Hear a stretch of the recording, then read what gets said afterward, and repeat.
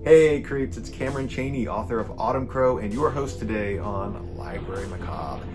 And yeah, I bought some more books. Oopsie.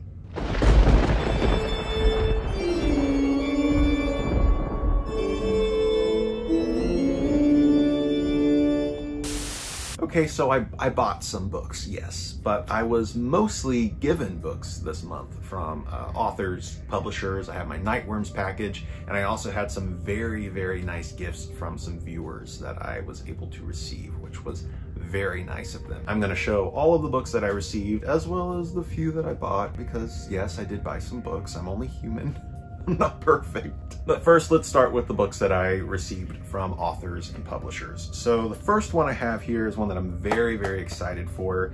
And I've said a million times, I am closed for reviews. Authors, publishers, I'm closed for reviews. I keep getting emails from everybody still. I will let you know when I'm open, I promise. That being said, if your book is under 200 pages, if you have written a very short book, I will consider accepting it. So don't offer any big ass books because I don't have time yet. I will eventually, just not right now. But if you have a short little book, your odds are a little greater. So Donnie Goodman is a friend of mine and he just released a book. He is a book reviewer on Instagram. He has a really good Instagram account. He also has an awesome YouTube channel that I highly recommend called The Horror Hypothesis. He wrote a book and I'm really proud of him because look at this thing.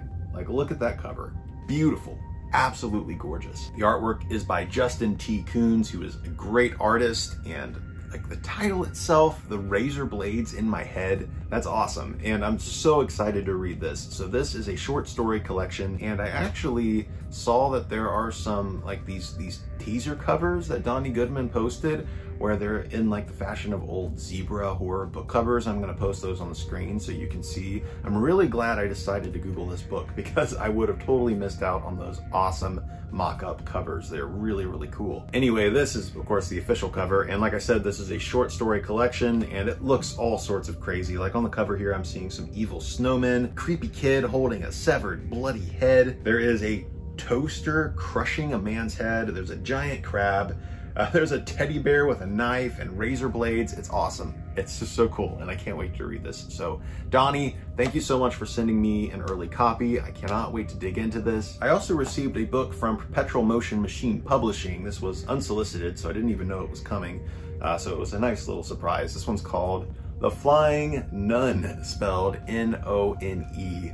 I like the play on words there, obviously. This is written by Cody Goodfellow. Really cool cover, by the way. And this is like weird fiction about a girl who joins a nunnery and all kinds of craziness happens. It seems kind of like, it seems like there's quite a bit of humor actually just by reading the synopses here. So you can Google it and see what you think. It seems like if you like nunsploitation, you might like this. Again, super short book. This is like 100 pages long, so it won't take me any time to get through. Speaking of short books, I have a few books from the Fright Vision series here by Culliver Krantz. So I recently did a Goosebumps recommendation video where I recommended some modern Goosebumps throwbacks, like books that are kind of harking back to the days of Goosebumps. And I mentioned the Fright Vision series. So I had already read like the first 5 books in the series, and Culliver Krantz was like, hey, do you want the remaining books in the series? And I said, yes. So here we have The Attack of the Yellow Smart Sack, and I've actually heard some really good things about this one in particular. We also have The Cursed Coin 2, Broken Hearts, really love that cover. And we also have The Peephole, and I'm really excited to continue on with this series. I think Culliver Krantz said there's still gonna be a few more books, so that's awesome.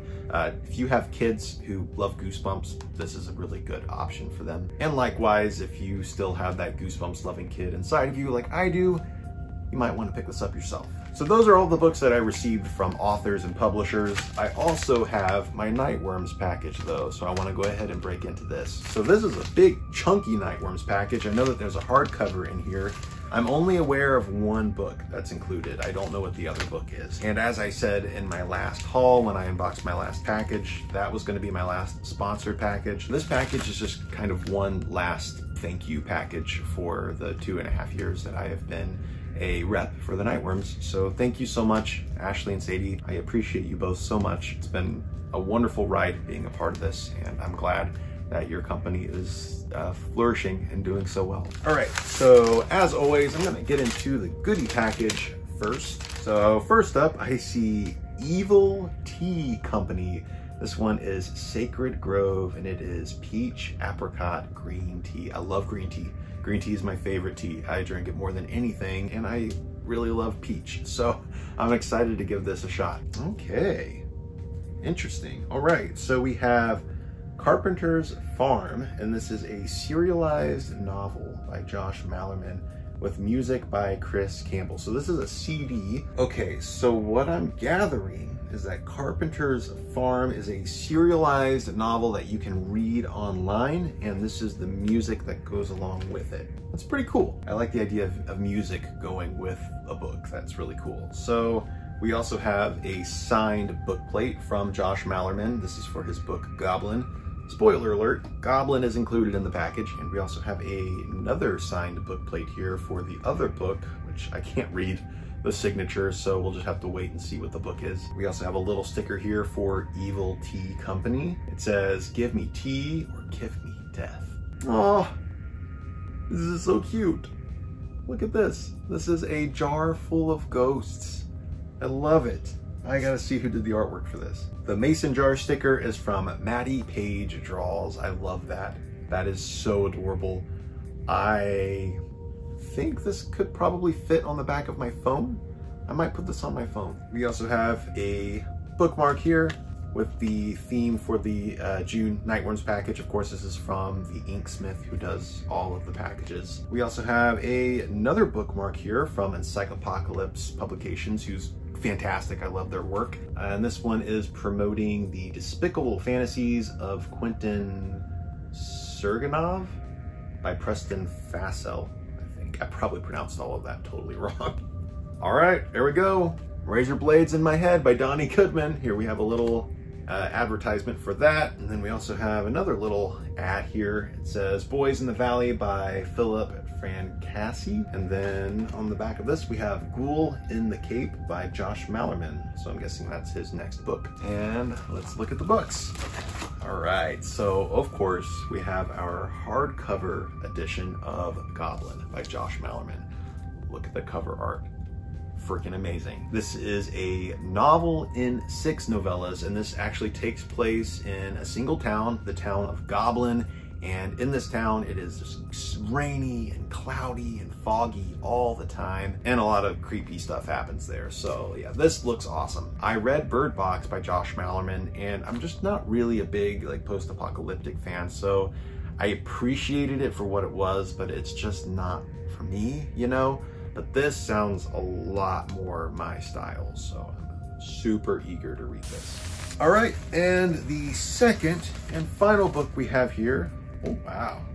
This is Beneath a Pale Sky by Philip Francasi. And it says here that there is an introduction by Josh Malerman in this book. Now, of course, not been on social media. I have not seen anything about this book. I have missed all of the new book news that you can possibly imagine. So I am way behind. I am just kind of finding out about stuff as I go. So this is a collection of short stories. I love short story collections, and this sounds really good. And I love that cover. That's beautiful. All right, there you go. That's my last Nightworms package. Thank you again, Ashley and Sadie, for sending me these packages for the last 2.5 years. It's been awesome. Thank you. That's all I can say. Thank you so much. Okay, now we are going to look at another gift that I was sent from a viewer. And this viewer sent me an entire stack of Sweet Valley books. Don't worry, I have a whole bunch more horror to show you. I have some vintage horror, vintage young adult horror.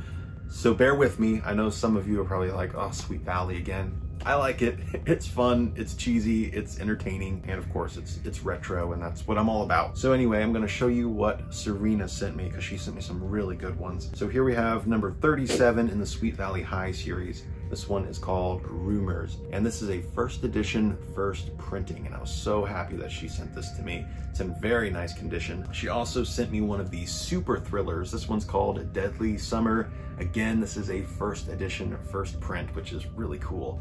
and I'm really excited to read this. I hope I can squeeze it in this summer because it just sounds bonkers. I love that there are actual thrillers and horror novels sprinkled throughout Sweet Valley. It's just totally absurd and I love it. Speaking of, we have quite a few books in the Sweet Valley University series where the Wakefields go to college.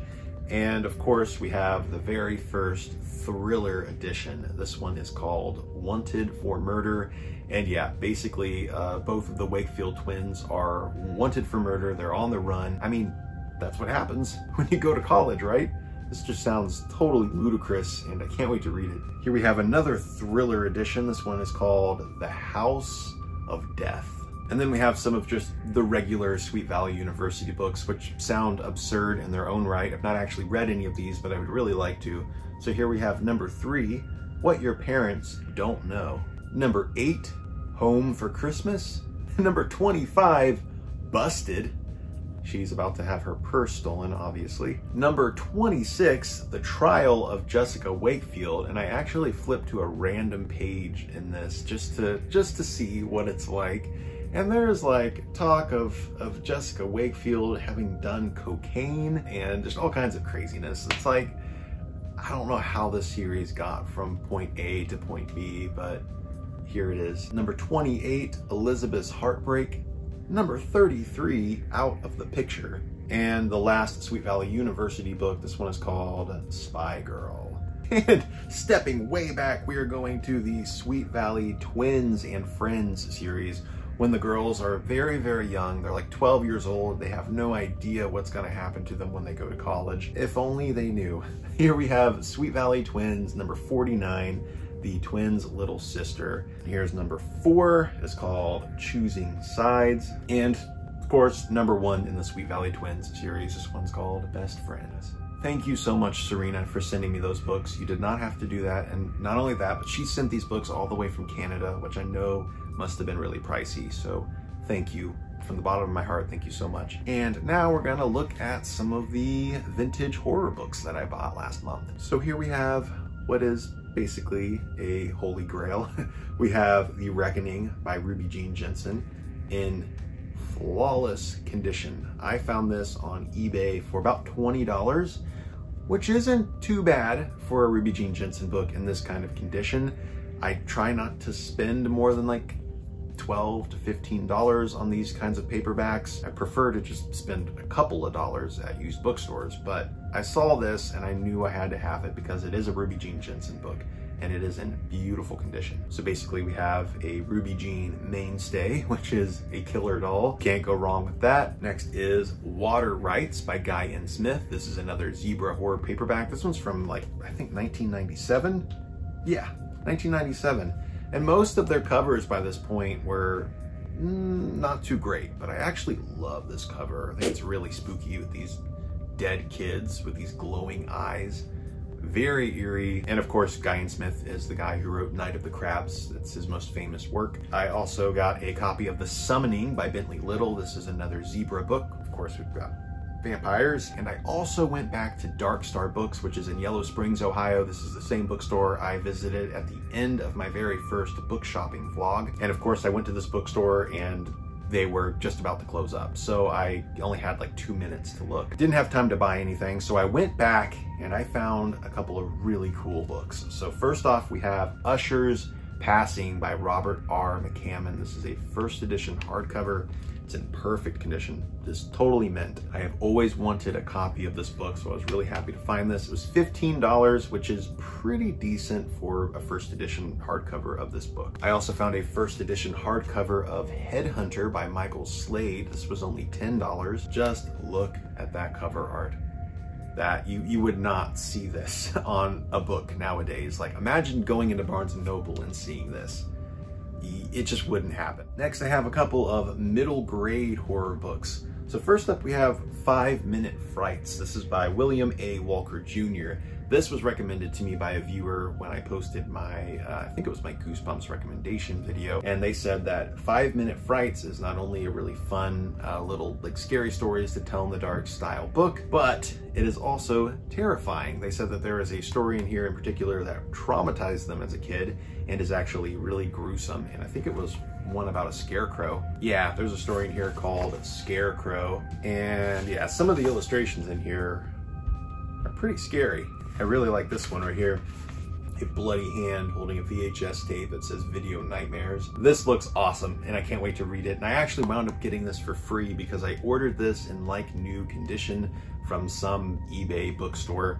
And when it got to me, the envelope was torn, the book had gotten soaked in the rain, and the book itself is kind of like all creased up and stuff. So I let them know and they went ahead and just gave me a refund and said I could keep this.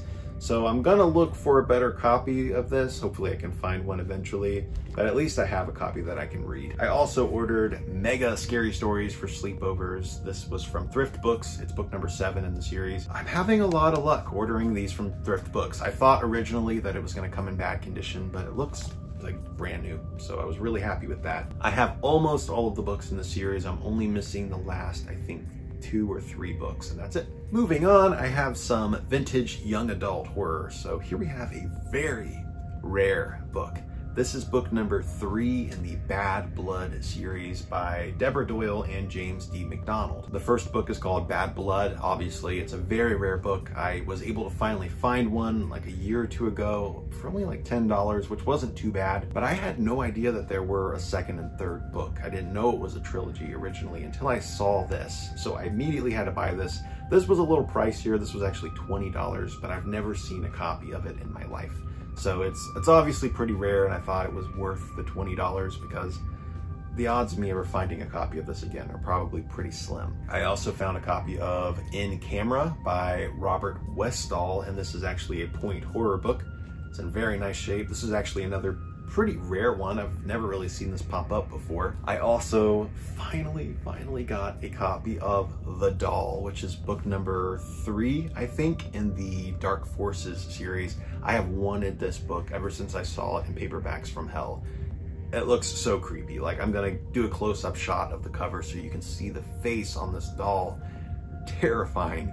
And I'm just so glad that I found a really nice first edition copy of this. So cool. I also got All Shook Up, which is by Nigel Robinson, and this is kind of a book in the Horror High series, which is by Nicholas Adams. Nicholas Adams wasn't even a real guy to begin with. Nicholas Adams was just a pen name for a bunch of ghostwriters. There were only 8 books in the Horror High series in the States, but then they continued it on in the UK for a few books, and Nigel Robinson wrote the remaining books. So I was able to finally find a copy of All Shook Up. These UK books are super rare. I hardly ever see these pop up, so I was excited to get this. As for the other books that Nigel Robinson wrote for the Horror High series, I don't know. I've looked all over for them. I have scoured the internet. I have not been able to find any. So if any of you guys ever come across one, please let me know, because I would love to collect all of these so I can read them.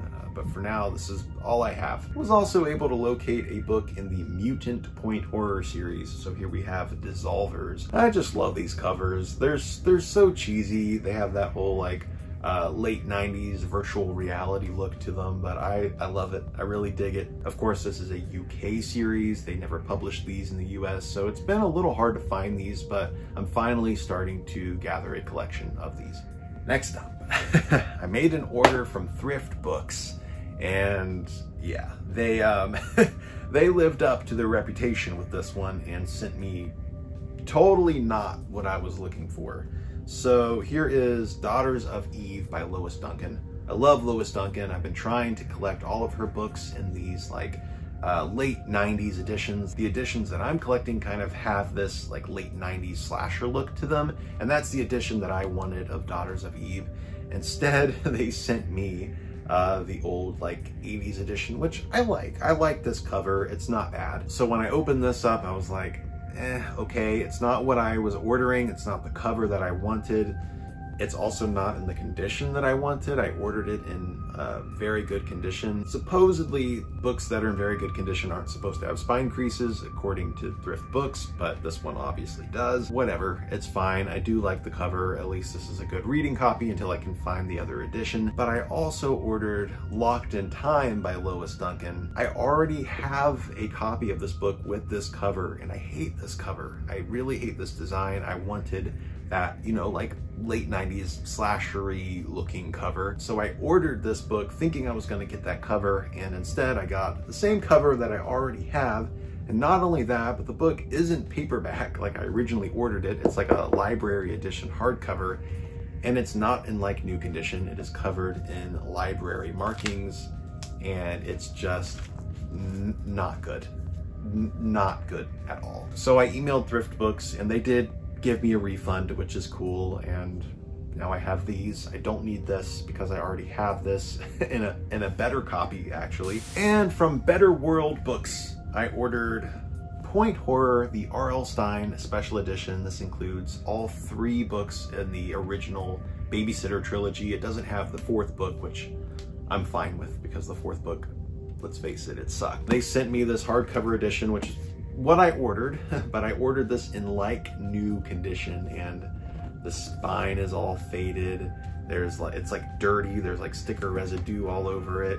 It's not in good shape. This is from World of Books USA. I was able to contact them, and they sent me a much nicer copy. So here we go. This is a like new copy. Much better. So they pulled through for me in the end. I was really happy with that. I'm just so glad that I now have a complete set of these 3 special edition Point Horror books. And there you have it. That is my May book haul. I hope you guys enjoyed this video. Please don't forget to give me a like before you leave. It's a free way to support the channel, and I really appreciate it. Also, leave me a comment down below letting me know what you thought about these books. If you have nothing to say, then just say, hey, creep, down below. I would really appreciate it. Even that helps. It helps feed the algorithm gods. Thanks again for watching, and I will catch you in the next episode of Library Macabre. Later, creeps.